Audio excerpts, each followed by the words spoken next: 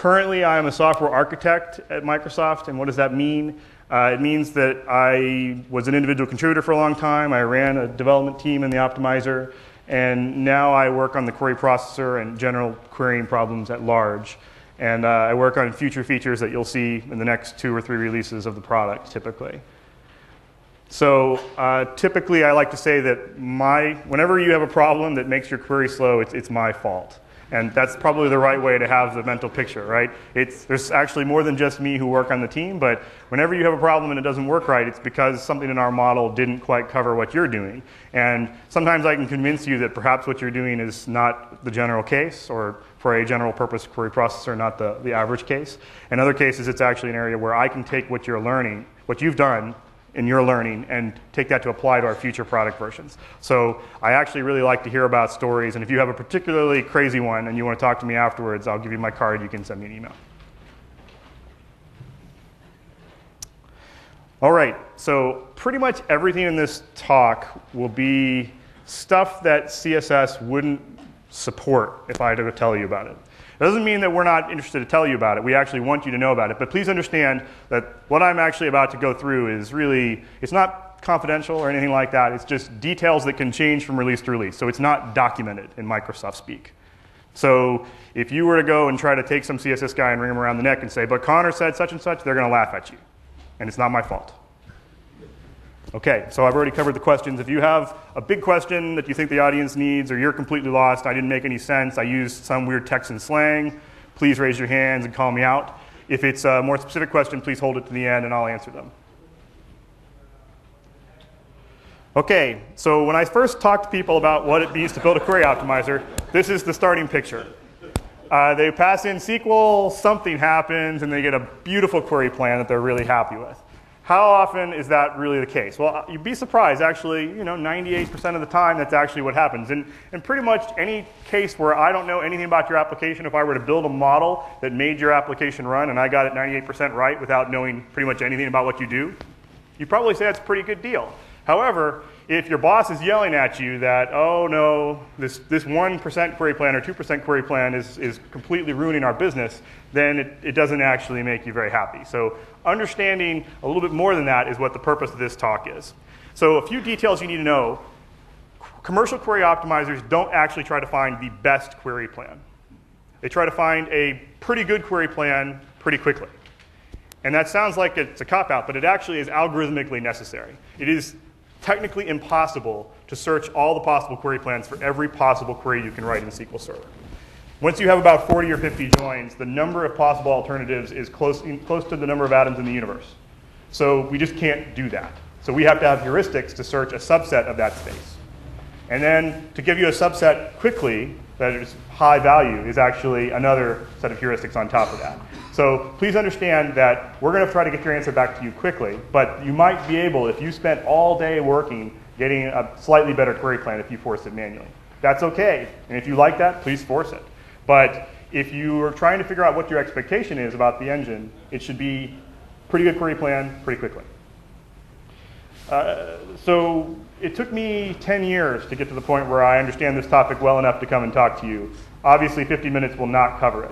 So we will not try to make you all query optimizer experts, although we are hiring. So if any of you are, please let me know. Instead, I'll try to get you to the point where you can at least ask the right questions and sometimes answer them yourself.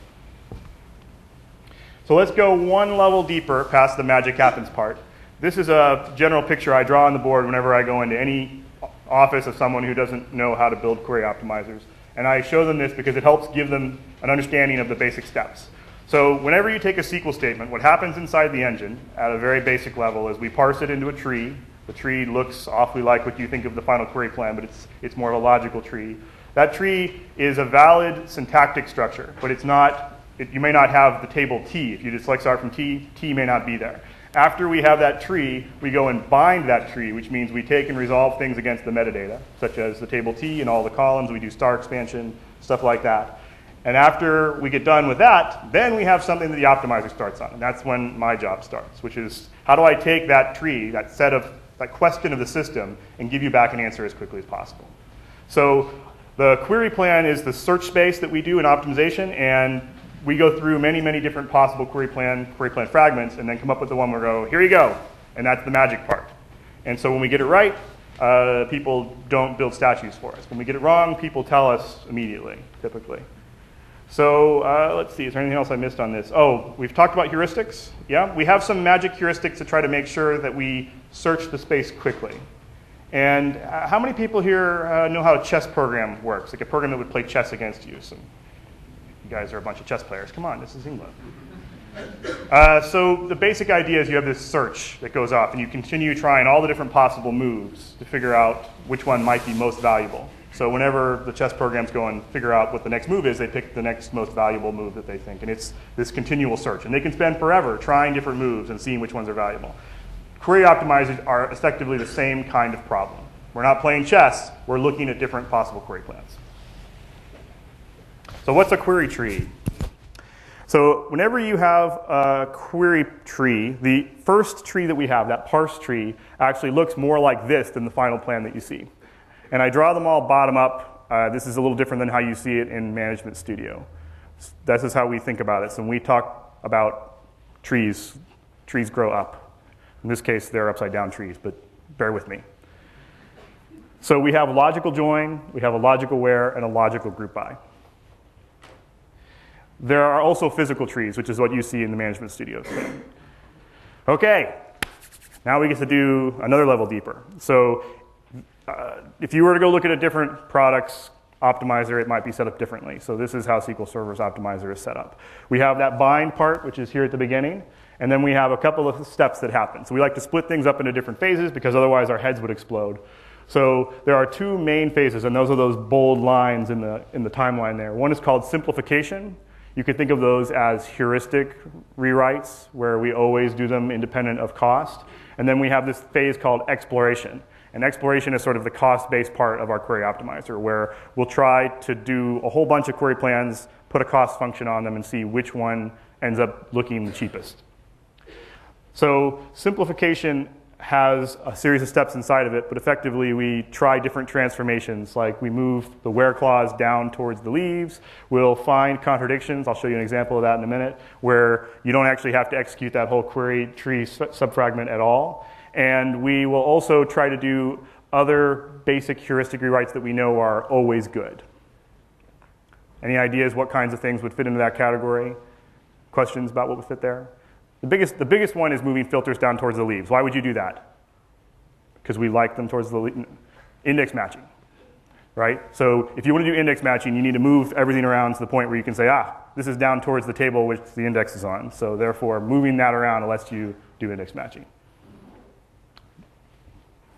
Cardinality and costing I'll talk about in a minute, but we basically use, how many people know that we use a cost-based model? When you look at the query plans, they have costs? Yes? Okay, good. I'm just trying to get a sense of the audience. You guys are a little stoic this morning. I'm going to start asking questions. There'll be a quiz at the end. Okay.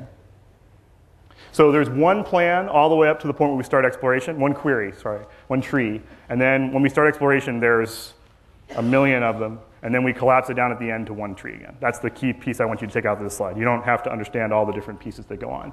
How many people know about the auto-create statistics feature in SQL Server? How many people know what statistics are? Okay, good, good. You guys are doing well. So we'll go through after we simplify the tree and do this step where we figure out which predicates were used in the query that were interesting. And what does it mean to be interesting? Well, interesting means that you actually referenced a predicate in something that actually has a cost-based choice on it that we would use in exploration.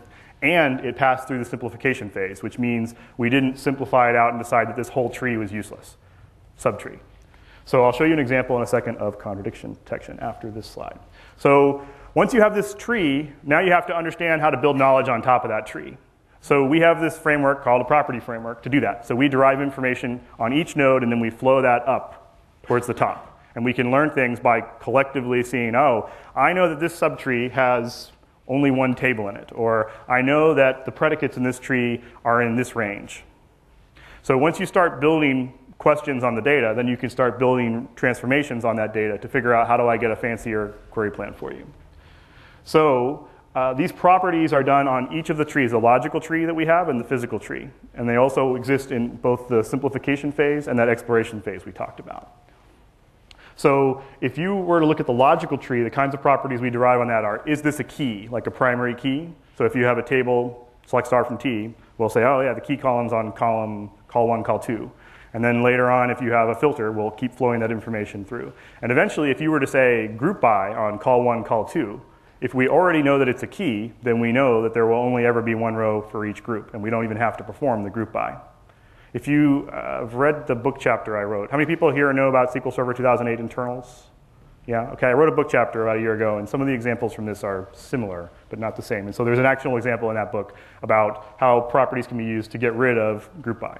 So understanding that teaching the optimizer a little bit about your application can help make your queries run faster is the bottom line. So in the physical space, this is probably where you guys are probably most familiar since you have this in the query plans. You can look at this. We have sorts, partitioning, various information about how the data is distributed. And that kind of information helps us in the physical tree do things like parallelism, the prior talk. And it also helps us understand, do we need to add sorts or not? So this is all the conceptual part. I realize there's not as many questions on this. We'll do more examples in a minute. So here's our first example. So this is called contradiction detection. This is a feature in the optimizer that tries to figure out if you've asked a question that doesn't need to be asked. Right? You'd be surprised how often this happens. So if I do select star from T where column equals 5 and column equals 6, how many rows should come back? 0. And the reason is because you can't qualify both those predicates. They're a contradiction. So in the logical space, we actually keep track of the valid domain range of every single query column that you have. And we figure out, are there any contradictions? And we'll even do it across joins and through other operators. We have a whole algebra of like 50 or 60 logical operators. And we basically have done this same logic over all of them. And we can learn whether or not you've actually asked a question that should never return rows. So in this particular example, it's trivial. You can try it at home. I'll post these examples on my blog after the talk. Well, after I get back to Texas, which may be next week. So if I just do that same query, you'll notice that we don't have a join. Select star from A join B on where column 2 equals 5 and column 2 equals 6. There's no rows that will ever be returned from this. This is a slightly more advanced version of the prior example. And you'll see that we just have this thing called a constant scan. What's a constant scan? Constant scan is just a dummy operator we made up. And it's, we don't really want to go talk to a real table. We don't want to have to deal with the transaction log. Why don't we just return back fake rows to you? That's what we built. It's called constant scan, and it can return 0 rows or 1 row. You can actually have, whenever you do constant tables, it'll be encoded in this thing as well. So it's just our in-memory version of a set of table rows. And we can use this to drive various operations in the system. But in this case, what we're doing is saying, we have a tree that would have returned columns 1, 2, and 3. Well, instead, why don't we just replace that whole thing with a constant scan and get rid of that tree? So knowing that you can get that to happen lets you know whether your application could have been simplified. So when you go look at a query plan and you see this constant scan, sometimes it's because your tree doesn't need to be as complicated as it is. So the neat benefit that you can get is, in the prior version of the example before contradiction detection, you would have gone and taken locks and loaded up those rows and loaded them into the buffer pool and done all that work. And in this case, it actually just doesn't ever touch any of those things. There's no locks, there's no buffer pool touches, etc. You understand why this might be useful? Yeah? Okay, good. Nods. I like nods. Okay, so how do we get from where we were to the final version? We have these things called rules. How many people went to school? How many people studied math in school, right? And they teach about set theory, right? All the query optimizer is, this is a little secret, is a big set theory processor. It's pretty much the rule. So anytime you learn about A plus B is equivalent to B plus A, we have a rule. A join B is equivalent to B join A. And the reason is it's all the same stuff. So what we did was we coded each of those up in a nice little rule, and then we just run the rules. And we have hundreds and hundreds of rules because we've figured out all these interesting transformations. But that's really all it is. Now, that's not a trivial thing to build. That's why there's only a couple of competitors in the space, and it's very valuable, so that's why you guys use it. But conceptually, it should be pretty straightforward for anyone who remembers grade school math. So we'll take and have a rule for join computation. So we'll do B join A and A join B as equivalent. And so if you have a tree where you did select star from T join S, then we'll actually consider the alternative had you written it S join T.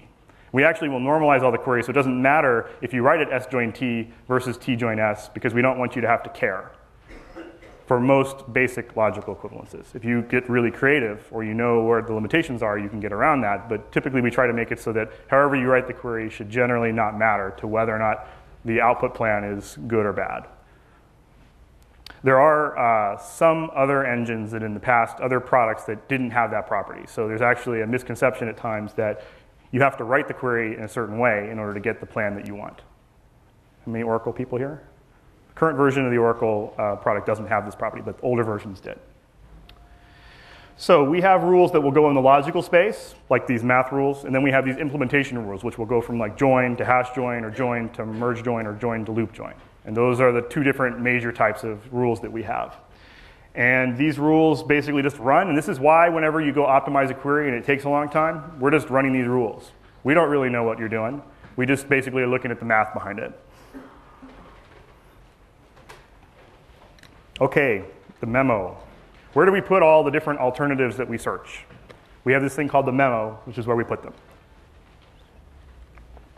It is really nice because it can detect duplicate trees. So if you built a general engine to say A join B is equal to B join A, then all of a sudden you have this problem of, what if I generate the same tree more than once? Because you can end up with doing lots of work over and over again. The memo is the thing that actually helps make the optimizer go faster because we can figure out if we've already searched that space or not. You guys understand how when I talk about searching the space, it's the universe of all possible plans? I feel like Carl Sagan up here.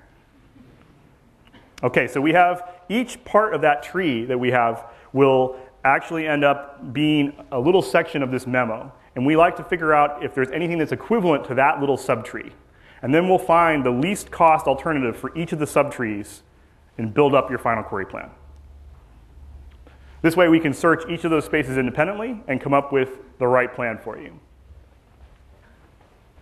We use a top-down framework, which means we start at the very top and we match patterns.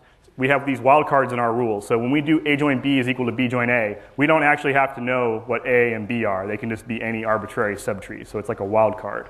So we just look at the join, and then we swap the inputs to the join, and we don't really care what's below it. So here's how it would work. If you had select star from A join B join C, it would look like this tree over here. And then this is the encoding in the memo. So we would take each of those little nodes, and it would become a group. These groups have numbers. And we reference the groups. So we have 2 join 3 is A join B, and you can see that there. And then we have 1 join 4, which is the result of 2 join 3 and group C. Good? It's important you understand this.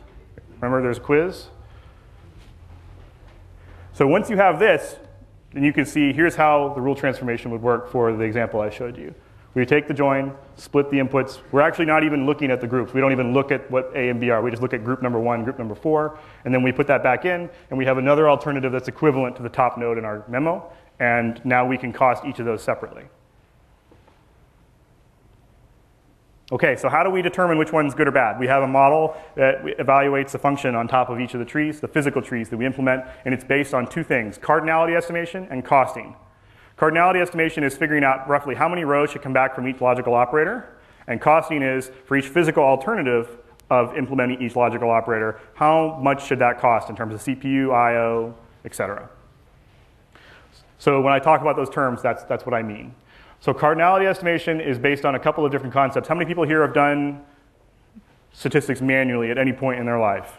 Right? When you create statistics manually, what's actually happening is we're going through and looking at the columns and creating histograms, things that are called frequencies and densities, and for string columns that are, for small string columns, non-blob string columns, we'll create these things called tri-trees. So a histogram is basically for every row that we looked at, we keep track of the number of counts of them, we keep that over the whole domain. So if I have a distribution, it'll tell me whether it's even or not. For a multi-column frequency or density, that is for each combination of columns, like col 1, col 2, how many unique combinations of values did I see for that set of columns? So if it's just one column, it's easy. What's the average number of unique values duplicated? So if I have if I have one table with 1,000 values in it and they're all 1, then the frequency is 1,000. because I only have one value and it's 1,000 times. If I had two values and each 1,000 times, the frequency is still 1,000 because it's the average frequency. But as soon as I start adding multiple columns, now it starts to get interesting. So if I have call 1, call 2, what I'm actually interested in is how many rows would come back if I did group by on call 1, comma, call 2. So that computation actually helps us figure that out for you. So that's how we do the math on it. I cover some of this in my book, and it's really boring, to be honest with you. I tried my best to avoid it. I have people who work on it so that I don't have to. So if you have questions about it, I'll be happy to answer them, but I'm not going to dwell on cardinality estimation if I don't have to. We derive cardinality estimation bottom up, so we'll say how many rows are in the table T. Let's say it's 1,000. There's a filter on top of it. We say, oh, the filter is going to keep 1/10 of the rows based on the histogram, so we'll say, okay, 1,000 times 1/10 is whatever, and that's the cardinality estimation for the query. Once you get past that, the implementation physically would be how much memory do you have, how many IOs do you have to do, etc. The tip I will tell you is statistics profile on. How many people use statistics profile on? Yeah? Okay, you should try this. This is really easy. Just turn this on, run your query. It'll give you your results for your query, and then it'll give you another row set, which includes every single operator in the final plan, including how many rows were estimated for each operator and how many rows actually came back for each operator. So you can figure out if cardinality estimation is screwed up. About half of the problem queries I look at across the world are cardinality estimation errors. And they can be fixed by updating statistics or looking at your query plan shape a little bit to see if it's a supported operator or if you're using something really funky that the optimizer can't model. I'm not going to be able to cover all the different things that we model and don't model today, but the model has limitations and it can do a lot of the basic things, but if you're doing something very funky, well, you get funky results. So try that out. It's pretty neat. It's easy to do. If you have questions, you can look at my blog or send me a mail. So costing is the second part, which is when we get into the physical space. How do we get trees to come out?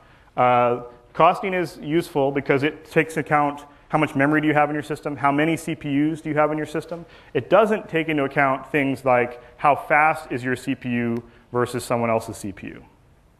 So a funny story, we had this guy named Nick, and Nick used to do the costing in SQL 7. And so all the cost units in SQL Server are calibrated to Nick's machine, number of seconds on Nick's machine. We kept that machine around for a long time. Eventually, we gave up on doing that. Now it's just sort of, it kind of floats a little bit, but it's all relative to the original numbers. And the reason we did this is it's actually just, it would be insane. If you went from development to production and all of a sudden all your query plans changed, which may happen anyway, but if they just changed just because the machine is slightly faster, then you've wasted a lot of time. It's just not practical from a labor standpoint to build a system with that much flexibility in it. So we actually made the relative speed of the I/O and the relative speed of the CPU to be mostly fixed for the sake of this discussion. In the future, we may make those things slightly tunable, but overall, we think that was generally a good call. I see about maybe one case a year where someone has escalated up through CSS and said, oh, had you taken into account the CPU speed or the fact that I'm running on a SAN, I would have been able to do this so much faster. And that does happen. And understanding that this is not part of the costing model can mean you can see when the optimizer makes a mistake for your particular physical machine. And if it's important, you can go fix it. But please understand that there are limitations to make it easier to use. Now, we do keep track of how many threads or CPUs can be assigned for a query. So when you optimize a query, you have this max DOP thing. And if you watch the last talk, you'll see that that can actually change the query plan substantially, both how it executes and what the shape of it is. The degree of parallelism and how the data is partitioned, if you're using partitioning in SQL 2005 or 2008 Enterprise, gives you this division effect on some portions of the query tree, and that can cause different plans to get picked. So whenever you're doing testing, you should understand if I have a development environment where I don't have the data partitioned or I don't have multiple CPUs, and then I go into production, those are areas where things can change. And so one of the reasons people just say run DOP1 in production, at least for OLTP systems, is they don't want to have to deal with this. And you can just say, well, I don't want to have to understand that complexity in my model. So that's actually the response. And that's a perfectly valid answer if you don't want to deal with it. But at the same time, if you need to know, this is why it works that way. So in order to make the costing model work, we actually also made several other assumptions in costing. One of the assumptions is that when you first run a query, that the data is not in the buffer pool. What does that mean? Well, that means that we're going to have to go to disk for each of those. first IOs until they get in the buffer pool, and then it's just memory accesses. The biggest cost in pretty much any query plan is random IOs, and more generally IO. So once you have the data in memory, you can do a lot. You can get past a lot of things that are slow. So understanding that the costs set up so that the first plans, that the plan that's picked will assume that the plan is not in cache to begin with, will give you, it can cause the query plan to change, especially for these little seek scans flips for small queries. And so some customers find this is one of those areas where I might get called and go, we don't like this. And I'm like, well, tough. You can force it. So we assume that. We also assume that your IOs are random and uniform, which means that if you're going to go seek into an index, you do A join B, and you're doing an index lookup into B, we're going to assume that those are not physically co-located. So if you're seeking for some set of values, we're going to assume that they're all over the space of possible values that are in the range. So if you said greater than 10, less than 20, we'll say, OK, within the range of 10 to 20, they are randomly distributed or evenly distributed. Why would we do that? Because it's a guess. We don't know. But what that means is that's how many random IOs you can have, right? So it might be that you've built your system and put all the data that you're querying on, all on exactly one page. And we end up with a different query plan as a result. So understanding that these are the limitations of the subsystem means that when you're doing your testing and validation, you can see, well, why would the query plan come out this way? Now you have a couple of reasons why. OK, I promised to get done with the academic lecture and get on to examples. But I needed to give you one more section, which is on how we search the space. So we have this dynamic optimizer, as I explained. We go through and search the space, and then we'll give up after a while when we decide that we've done a good enough job to find a good plan quickly. So the good plan quickly part is actually set up in different stages. We group our rules based on how valuable we think they are. And how expensive your query is determines how many stages you go through. So if you're just doing a regular OLTP application where you move money in and out of a bank, all the queries are small, the costs of those are always going to be low, and you're probably never going to consider the later stages. The later stages is where we do things like parallelism, index view matching, things like that, really fancy star join exotic patterns for data warehouses. So if it's a cheap query, we'll just give you the cheap set of rules. And if it's a more expensive query, we'll try harder until we think we found a good enough answer. So when you see the optimizer spending a long time, that means that you've probably gone into a later stage. And you can go look in ShowPlan XML to see how far it went. And I described the sections in my book chapter. But basically, there's if you go back to the earlier picture that we had, no, I'm going the wrong way. You guys are getting the future. OK. So here, you see stage 0, 1, and 2. We actually will do the first, most plans come out of stage 0. And then later, we'll do stage 1 and stage 2 if we need to for more expensive plans. So that's what I mean by this. OK. Index matching. So now we're going to get practical. How many people know what it means for a predicate to be sargable? OK, sargable is this esoteric term, but it means search argable, which means you can take a predicate, select star from T where column less than 5, that column less than 5 part, and turn it into an operation against a B tree, a seek, effectively. So if you have a predicate that's sargable, then it can translate into an index seek, which means you can match indexes, which gives you an order of magnitude performance benefit usually. If you don't have a sargable predicate, then you might not be able to get that behavior. So understanding what's sargable and what's not sargable is actually pretty important. So if you do convert column equals 5 versus 5 equals convert column, those two things actually have a big difference on the sargability of that predicate. The one where it's column equals convert 5 to whatever type you want is actually more sargable than the convert column. Expressions on top of columns equal to constants. So if you can write your queries so that you actually say the column is sort of the left-hand side and whatever the expression is on the right-hand side, that has a much greater chance of making that expression sargable. Does that make sense?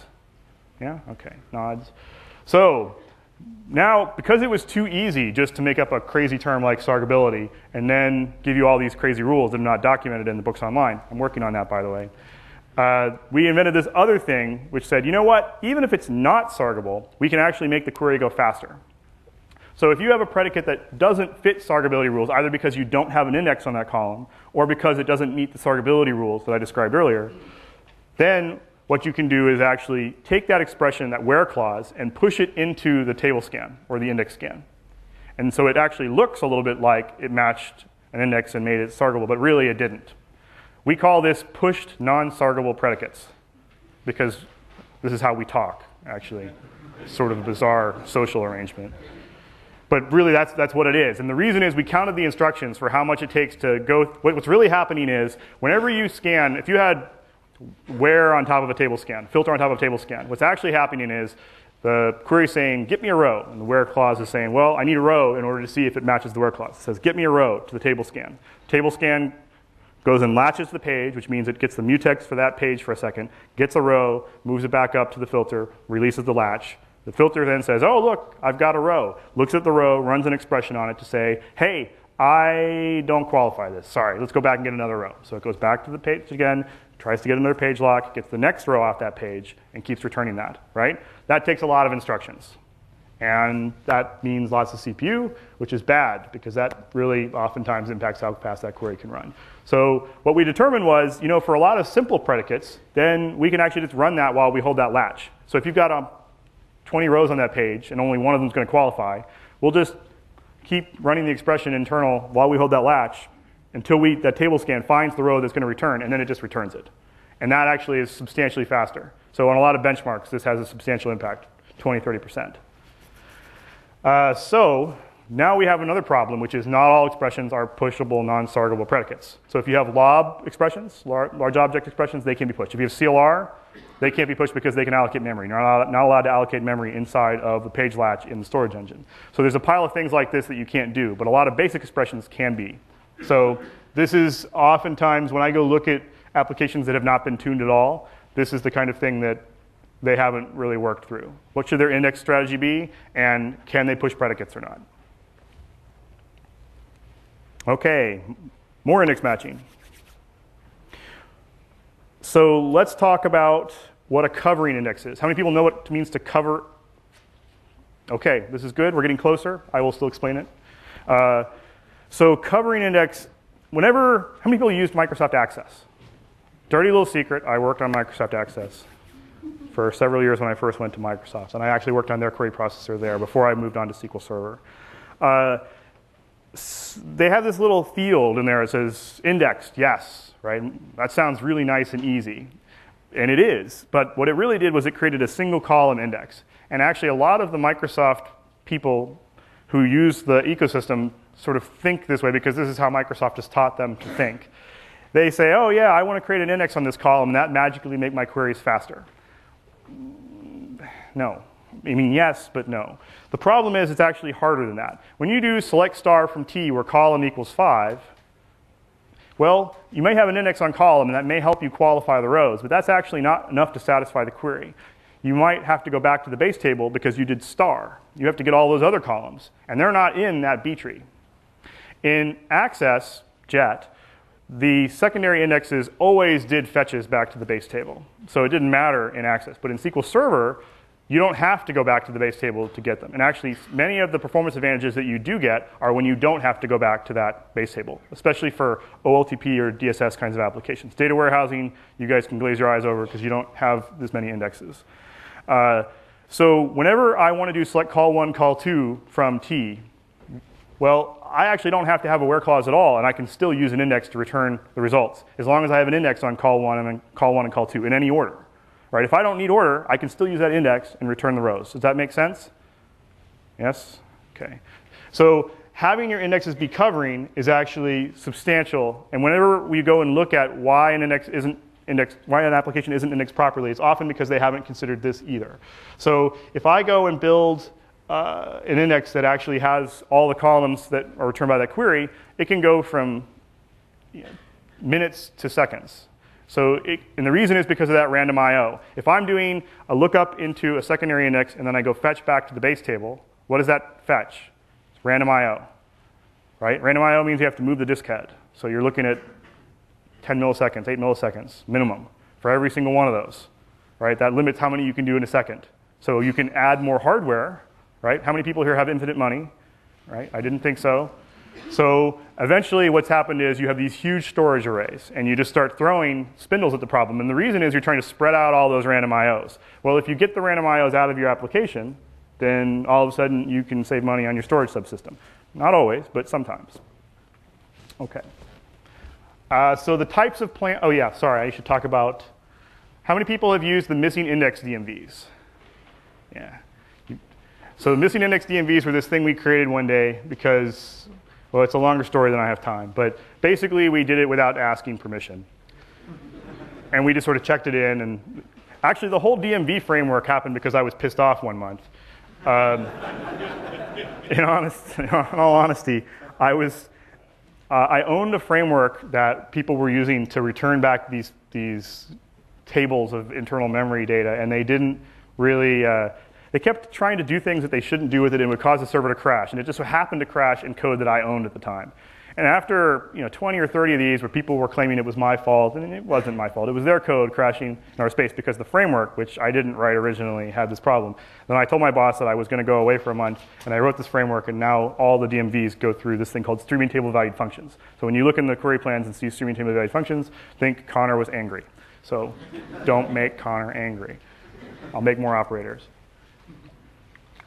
So the DMVs for missing indexes will tell you what the optimizer would have picked in the index selection code if it could.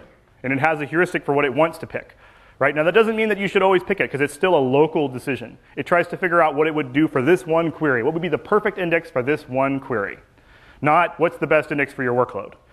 Now if you understand your workload in your head and you look at the index and go, oh yeah, it's pretty good, probably would help the whole workload, try it. That missing index DMV has this thing called an include column, where you can add extra columns into the index that are not part of the sort key. This is to make things covering. Hope you guys can follow my long-winded explanations. The next thing I wanted to explain was how the optimizer ranks different kinds of plans.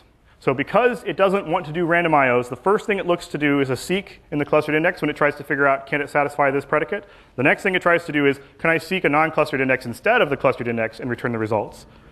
Actually, 2 is actually split into 2 and 2a. But it'll have one where it just seeks the non-clustered index by itself, and another where it'll try to join 2 non-clustered indexes or n non-clustered indexes together to get all the columns that are needed. And the reason is because joins don't necessarily have to be random IOs. And then if that doesn't work, then do the type of plan you would see in JET, which is seek some sort of non-clustered index and then do a fetch back to the base table, which are random IOs, right? This is why you see the system move towards hash joins once you start having a lot of rows returned. Because these random IOs for a nested loops join will eventually dominate the cost, and it'll be the most expensive part, and then other types of alternatives like creating hash tables becomes cheaper, relatively. Okay, so let's look at an example or two to make it real. I'm going to walk over here so I can point. So this is the sargable thing that we did earlier. So if I have select star from S where column equals 5, I'm going to return one row. It's OK. I do a seek in the non-clustered index.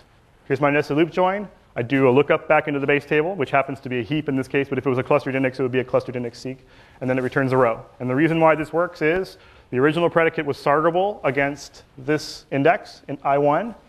And the number of rows returned back is estimated to be small because the frequency is low. And as a result, then we can say, well, it's OK to do this nested loop join.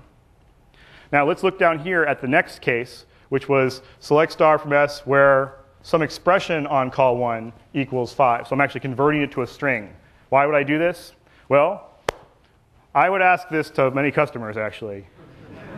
Why would you do this? But it happens. And I don't mean to sound facetious, but when you know how the sausage is made, it is something that you actually try really hard to get out and tell people don't do, or at least understand what you're doing.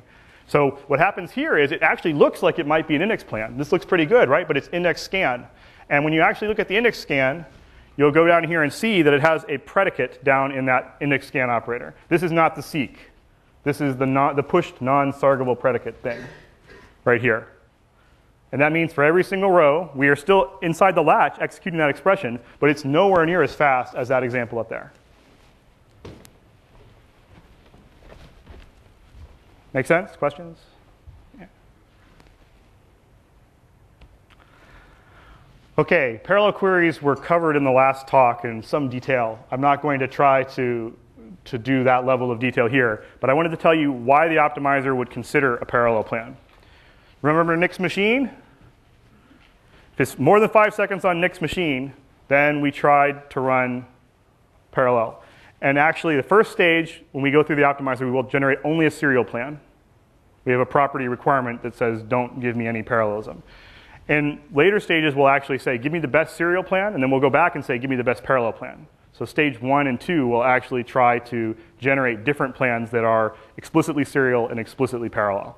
And the explicitly parallel plan, if you have any divisible part of your work, which can be spread across threads, it'll end up probably getting picked, because that's obviously a good option.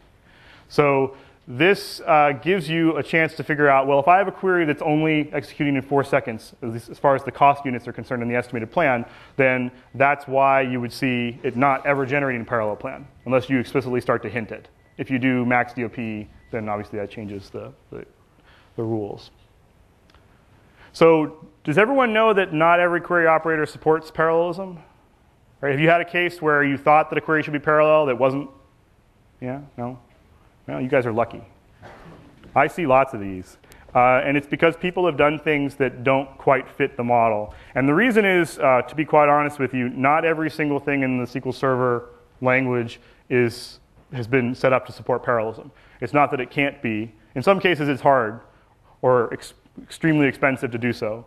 So if you have a query that you think should be parallel, it's not parallel, try split it up into little smaller pieces and see when does it stop not being parallel. Because oftentimes you might have a UDF or something that you're using in the middle of the query that affects whether that parallelism property can be satisfied in the optimizer.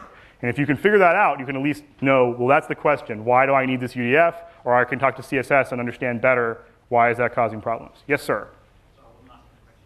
Oh, you're just stretching. Wow. Is there a sweet spot for the cost threshold for parallelism? Because it starts off at 5, right. And I normally increase it to 10, so that because of the cost of generating that parallel query. Right. So should it be 15, 16, or, I mean, obviously it depends on your workload, right. The queries coming in, but is there any indication you give us? So the question is, what's the sweet spot for where we should start considering parallelism? Should it be greater than 5? There's actually a knob that you can do in SP configure, which is the minimum cost threshold for parallelism. And we don't generally tell customers to change the setting. However, for each application, it may be that you don't like to have parallelism if it's just a little bit of parallelism, right? So it could be that you want to make a distinction between your basic, regular operational queries and your reporting queries. And for your particular workload, you don't actually want to bother applying multiple threads until it's above a certain cost threshold. So that's why the knob is there. You know, to be honest with you, I rarely see customers change it. I much more frequently see customers just set the max DOP in SP configure to govern how many CPUs can be assigned to any particular query.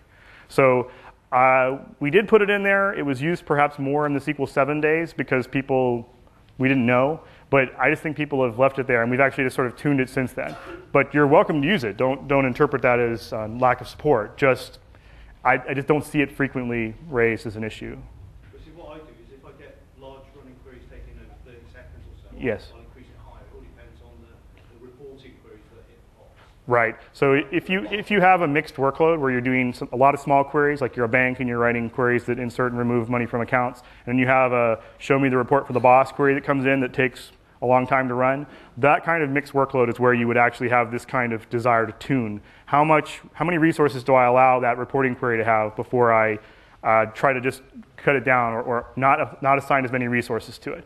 The SQL 2008 product has a feature called Resource Governor, which probably is where a lot of people are looking right now at how do I govern those different kinds of workloads to give you the same kind of effect.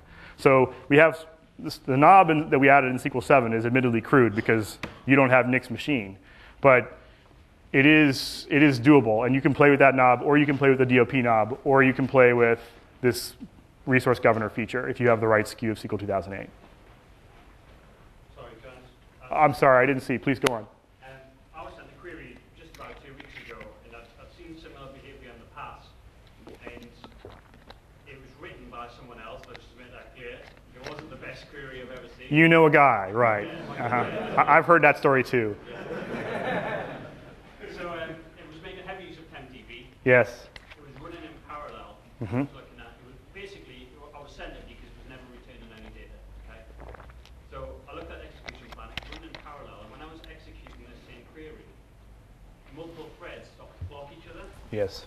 So I put max DOP to 1 and just ran it in 7 seconds. Uh-huh. So how does that work? Actually, they covered this a little bit in the prior talk, but I'll give you the short version. Whenever we create a parallel plan, there's actually several assumptions. We try to do a little work to spread out the operations evenly across the threads, but that's not always possible, and it's not always possible even if we know the right data. So I'll give you an example. An unnamed Microsoft product that I have been helping has a table with 4.7 billion rows in it. And they have been attempting to add partitioning to it. And the first attempt that they did was rebuild the index into a partitioning function where they actually had all the rows going into one partition. This is SQL 2008. So the partitioning model is basically the same as the parallelism model. So what actually happened is we wanted to create a parallel plan because it was a very expensive query. If you're going to process over 4 billion rows, I mean, it's going to take a while, 8 hours to be honest. And the problem is that when we actually set up the function to dynamically spread the rows apart, well, they all were in one thread because they were all the same partition, and we weren't able to do anything about it. So it ends up being a question of, can the data be actually split across threads correctly, and can we estimate that properly? Sometimes it's a combination of how many threads do you have and how many partitions do you have, and are the partitions skewed? And in non-partition tables, it can be just, do you have the right histogram on the data? So if you have data that's coming in from like a table valued function, instead where we don't have statistics on it, then we're going to guess, and it may be that we guess wrong. So typically when you see those cases, going to max DOP1 gets around the problem because you're not actually having to try to distribute things across multiple threads. But again, if it's not helping you, that's a great case to do that in. So you have to figure out, well, that's an example where SQL Server in the future hopefully can do a little better for you.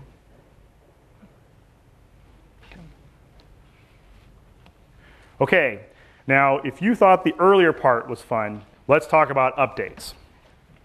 Update queries are the biggest piece of complexity in our product. Like, we actually have this thing that goes and measures the cyclomatic complexity of the code, basically how many different paths are there through. Number one, updates. Everything else in the product, not as hard as updates. And the reason is that updates are this thing where everyone looks at how fast it goes, and they don't actually have any idea what we're doing. So what I'm going to explain to you today is how does an update plan work, so you can look at that big old nasty thing that comes out and have some idea what's going on. Right? So there's a couple of different things that happen inside of an update plan. The basic parts are easy, and after that it becomes just various degenerations into how much do you care. So you can glaze over after the first section or two here. How much time do I have left? No, okay. We'll go quickly then. So if first thing you do is you read the rows off of whatever the table is you're scanning, you compute the new value, and you write it back. So far, so good. That's the easy part. Now the question is, how many rows are you modifying? If I modify just a couple, we'll actually go and say, every time you modify a row, you're not actually just modifying a row. You're modifying all the copies of that row. So you modify the base table and every secondary index and any index views. And if you have query notifications, those are also modifications where you actually send a message out. So that's another set of discussions you have to have. Do you have a lot of rows or not? Because we end up doing it per index or per row. So the per row one is for the low cardinality, and the per index one is where we can actually say, you know what, if we take all the IOs that are going to go into this one index, put them all together, sort them, and apply them linearly, I can take those random IOs and turn them into sequential IOs, which we all know makes queries faster, right? And that's good, because that keeps me in business. So those are the two main versions of plans. Now we have this thing. How many people have seen split, sort, and collapse in update plans? Yeah? You want to know what it does? Yeah, because it's another one of those things. So let's say I do update table set primary key equal primary key plus 1. Let's just say it's an identity or some sequential integer thing, since you can't modify identity columns directly in default. So what ends up happening is we actually got smart one day and said, you know what? If you're doing an update, that's kind of like a delete and then an insert. And then if we take and sort on all the keys and that operation, we can actually figure out that sometimes you're really doing this plus 1 kind of thing. And what you really want to do is just delete one single value at the beginning of the index and insert one value at the end of the index. Well, we implemented that, and that's what split sort collapse does. It goes and figures out for each and every index, how do I sort the IOs and get rid of all the extra ones I don't need. So it can take split, updates into insert and delete, sort, just sort, then collapse will figure out if you have delete and then insert for the same value, why do it? And that's what it does.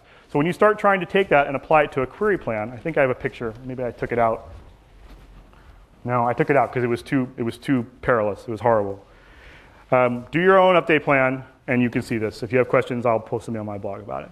So I have to mention the book. This is the chapter. You can welcome to go look at that if you have questions. I kind of cover some of these same topics with more examples. I have a blog. It's right here. You can just look up Conor versus SQL, as long as you can spell my name. Over here, it's not as big a problem as in the States. They're really horrible. It's C-O-N-N-E-R, K-O, whatever. It's amazing how much they can screw it up. And with that, I'll ask that you tell me any questions you have. Thank you very much for coming.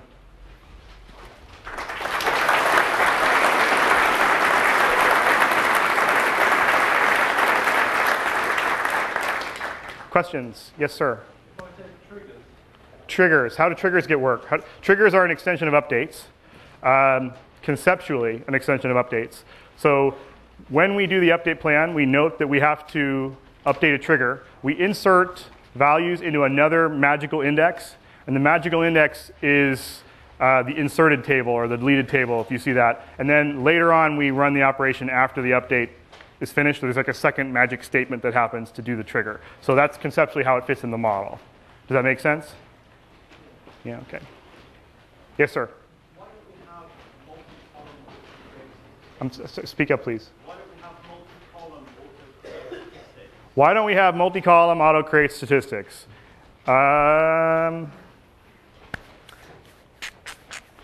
That's a very good question. So when we do the logic in simplification to determine which columns are needed in the predicate, we could theoretically go and automatically create multi-column statistics. We have not done so yet because whenever we've played with it, we haven't found a heuristic that works all the time that makes sense for customers. That doesn't mean that there aren't such cases, but being able to reliably build one that doesn't slow down your query substantially is the challenge. So if you pull out the missing index details, can't you use that to help the columns? So if you pull out the missing index details, could that tell you which columns to use? Perhaps. It's not that sorting doesn't need histograms. So it's not that having the index by itself means that you would know that. It might tell you the cardinality better, but you wouldn't create an index just to get a better cardinality estimate. I mean, maybe you would, but that's not a general statement for all applications in SQL Server. So if we're able to better factor the workload to understand, oh, well, you're an OLTP query application, you're an occasional DBA, please just do more for us. There might be a knob that we eventually put in a future version of the product that does something like that, and then we could be more aggressive in those ways. If we were to do what you're describing on a data warehouse, then it might take hours even just to create a sampled statistic, and that becomes very challenging. So we have to figure out how do we balance those different kinds of workloads correctly. Now, it's not an excuse for us not solving the problem, but I just wanted to tell you a little bit about why it's hard. More questions? No?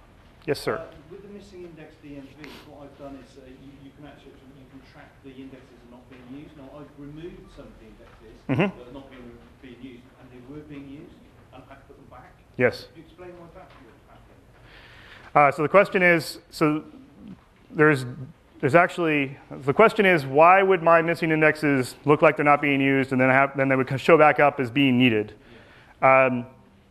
It's actually more complicated than that. So I'm assuming you're using the index usage stats to determine that you're not seeing an index, which is different than missing indexes. So there's a second set of DMVs called index usage stats. So the reason why this might happen is workloads, basically. You either for a while are running a workload where you don't touch that index, and so it doesn't look like it's needed, and later on it is needed. So the missing index DMVs keep track of information while things are in the cache, the procedure cache. The index usage stats, I believe, are since the start of the server.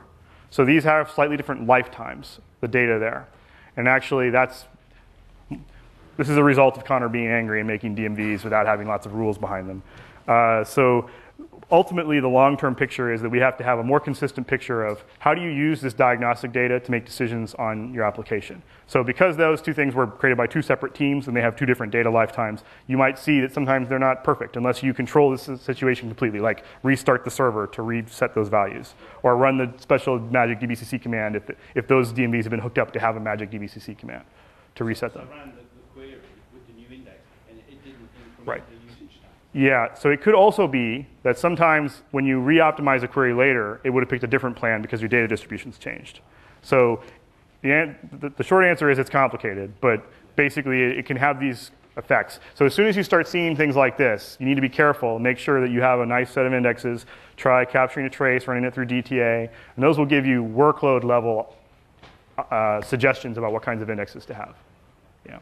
That's a little bit more expensive. You have to have it offline or do it at night or whatever, but that's why you would use the missing index one is really good for quick problems. The DTA type of product is better for, I know this is my best average workload, please optimize for that. Yeah.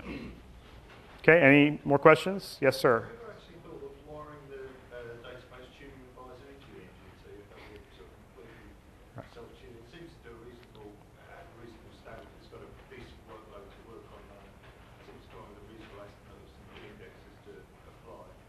So the question is, have you thought about putting DTA inside the engine? It seems to work okay for me. Is that right? Yes, we've talked about it. There are, I guess I'll say I have large interest in self-tuning systems, but I wouldn't hold my breath. It's a very, very hard problem. So there's definitely a lot of things that we have to do in order to make our product better, and making it so that you can get your job done as easily as possible without having to come listen to me talk about why all the things can break is one of the types of areas that we like to invest in. But we don't have anything to announce at this time. All right? Oh. We've got Yes, sir. functions, used to find functions, scalar used to find functions in a query. Uh-huh. Great idea. Return out some data. Is there any way you can sort of optimize that any better? I know obviously they're non-disarmable. Right. So the question is, if I have a scalar user-defined function, do they just do scalar logic, or do they actually run queries that return scalars? Some of them might just be simple conversions. Or Okay. I mean, not that I drive them, but I do come across. Right. You know a guy. Right. Right. I've heard a story. So the question is, what's up with these? How do they work? So there's several things that I'll tell you. First of all, user-defined functions, we don't have good histogram support for them. So whenever you run a filter with those, the optimizer's like, what are you thinking? Please, we're just going to guess. And then we guess, depending on what kind of predicate it is, we'll say 10% or 30%, which can lead to whatever results might happen. As long as you care, you're going to probably notice that eventually. There's a bank in Turkey that I worked with once, and it decided that because it liked to program procedurally, they wanted to put every subquery inside of a UDF. So we would pass in an argument as the filter criteria and then return back a scalar argument as the rows. And needless to say, they had problems, many problems, which things roll downhill and they become my problem. So this particular answer is you should rewrite your application to not do that, and you should actually do joins, and the reason is because we can use our model. Long term, maybe the answer is that we need to make it better for the programming model so that you don't have to worry about this kind of thing. For scalars, the reason why people use regular expressions, not queries, is that it's like a macro, right? It gives you the ability to put code in there. And to the extent that it doesn't impact the query, so if it's just at the topmost select and you're not using it to qualify rows, doesn't matter to me, have at it. But you need to understand why that doesn't matter. And the reason is because you don't touch this model.